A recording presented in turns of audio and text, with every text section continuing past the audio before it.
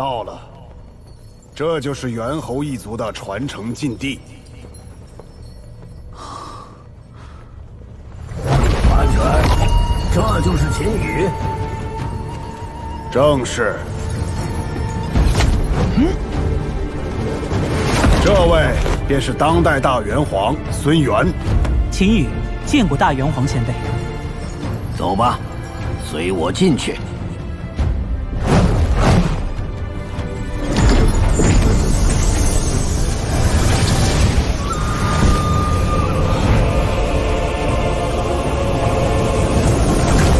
传承禁地外那些金沙，乃是宇宙碎金流，只是被猿猴一族的前辈炼化了。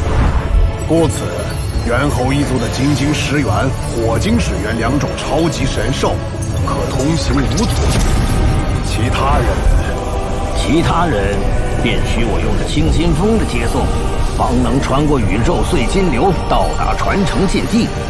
要不然，就会被搅成碎片，落得魂飞魄散的下场。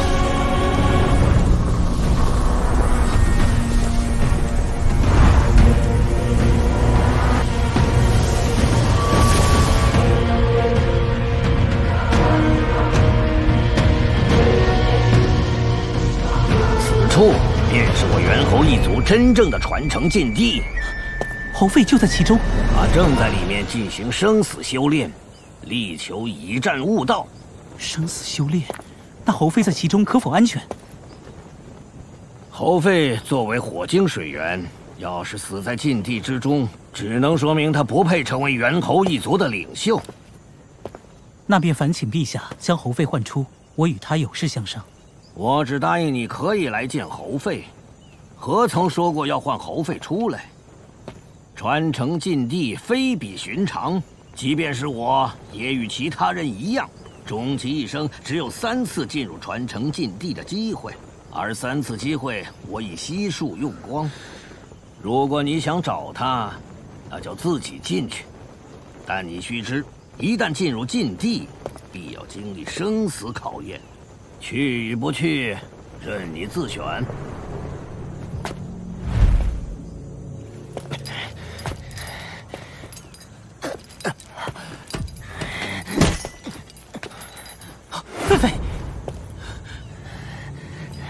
传承禁地之内是听不见外界丝毫声音的。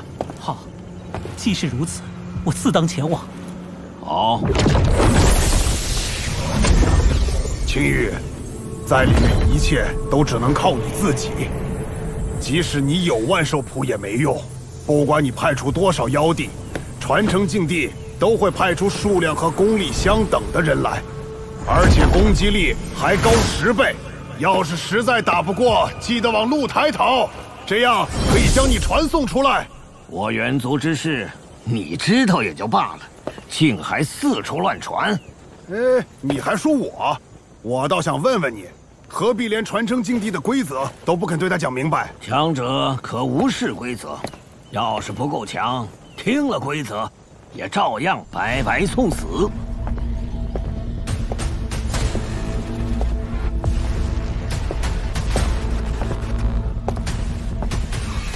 今天36棍是将能量瞬间蓄积压缩到极点，闪电般攻击出第一棍，随后借着第一棍的威力，再次输入能量攻出第2棍，以此类推，一棍接一棍，如此叠加下去，直至第36棍之时，犹如惊天之力。我猿猴一族子弟在飞升神界之时练成惊天一棍者，便可入我门下为我弟子。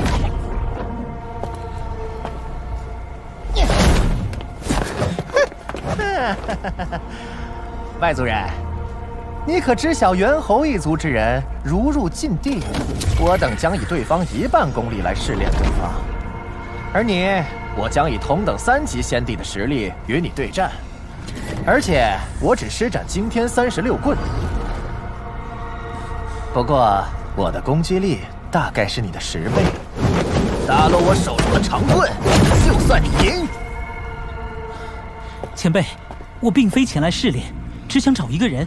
哼，外族人，鉴于你拥有神器战衣，先警告你，入传承禁地试炼需凭借自身实力。你身上那些神剑呐、战衣啊，以及其他护神之宝，切记不要使用。到时候可别怪我没有提醒你。别招！万重指！你刚刚所说莫要用那些神器法宝是什么意思？进来之前没人告诉你们，试炼之地只能靠你自身的实力，否则会被直接斩杀于此。那孙远竟隐瞒了如此信息，难道是想杀我？指法破棍法，你倒颇有巧思。再试试这招。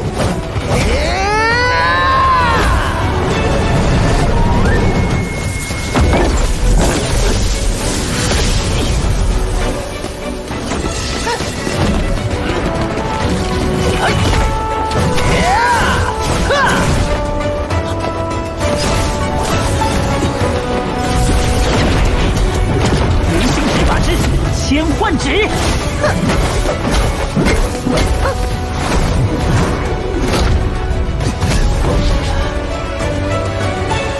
的战斗领悟力竟然如此之高，不但能防住惊天36棍的倒数第2棍，还能打中我的身体。不过刚刚说过了，只有击落我的长棍，你才算获胜。惊天36棍还有最后一招，倒要看你能不能接得住。看清楚了，外族人！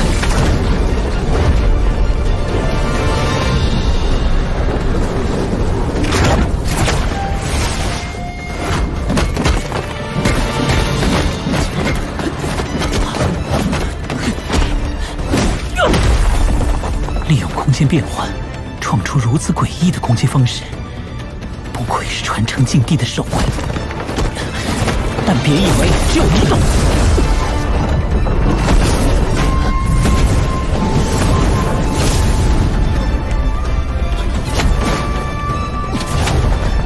你的功力绝对不止3级仙帝，否则以你的灵魂境界，绝不可能掌握空间变换，也绝无可能发出如此威力的攻击，抵挡36棍的最后一棍。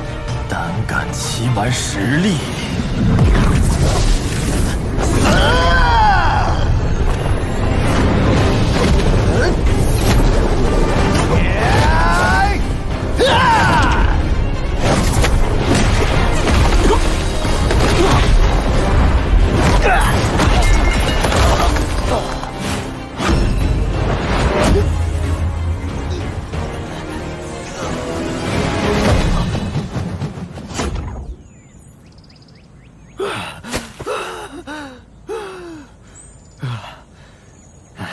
！60年了，这惊天36棍还是只学会了前35招，每一次都败在最后一招上，老子早晚把你拿下！气死老子了！到底怎么才能蓄积转化，在瞬间达到爆发性的威力，将连续36棍的力量借最后一棍发出，像这最强攻击力呀！哎呦！留上，先留上。